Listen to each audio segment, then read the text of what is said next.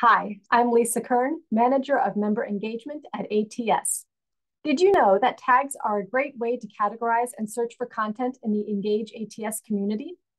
To create a tag, simply type the hashtag symbol in your post and type the name of the tag you would like to create.